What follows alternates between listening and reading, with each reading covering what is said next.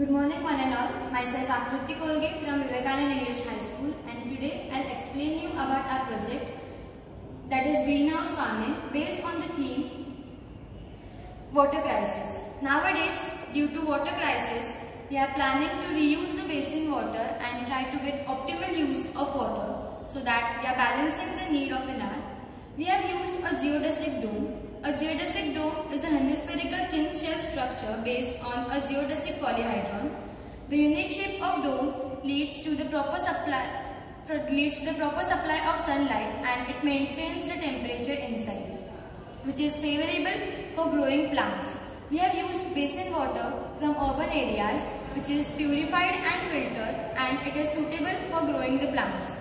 The further part will be carried forward by my teammate Rugvik. Good morning everyone.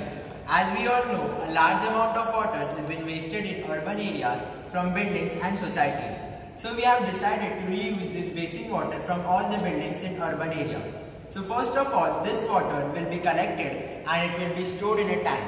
Then this water will go for sedimentation process, where all the impurities will sink down and the water will be filtered. As the sedimentation process takes time, we have two sedimentation process tanks.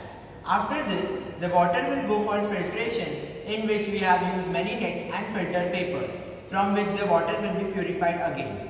After filtration, the water will go for purification.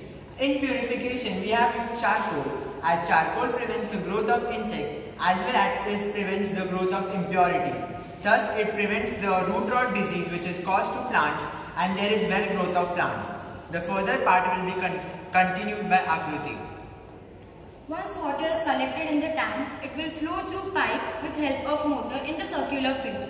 We have used the process of drip irrigation, due to which the water is not wasted. We have added neem leaves in the soil to increase the fertility of the soil. We can grow plants like ginseng, gold seal or feverfew in the greenhouse farming. The further part will be explained by Shiva. So let me carry this from here. We are to imply this idea, we are using this circuit which is controlled by Arduino, and this and connected to the soil moisture. The soil moisture is placed in the center, so the pump can supply the water through the pipe through the method of drip irrigation.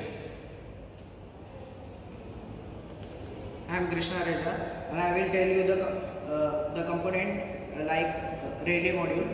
The relay module works on the principle of the electromagnetic attraction. It controls the high voltage devices. It has an iron core which is wound by a control coil. I will tell you about the component Arduino. Arduino read the inputs like coding and give the output to the devices like activating motor, turning on the LED. The further part will be continued by Ruben. So we have the next component, that is the battery. In our model, we have used 3 batteries of 9 volt each. This battery is of zinc carbon type. The next component is the soil moisture sensor. In our model, it senses the water in the soil and it works on the principle of dielectrics. The sensitivity of this soil moisture sensor can be easily changed with the help of potentiometer. The next component is the pump. The flow rate of this pump is 80 to 120 liters per hour, and its maximum lift is 40 to 110 millimeter. In our model, it is used to flow the water through the pipe. The further part will be continued by Krishna. I will tell you about the significance of the project. The significance of this project is the reuse of the water. This is a conservation of water. The reused water will be stored and purified and used for the plants. In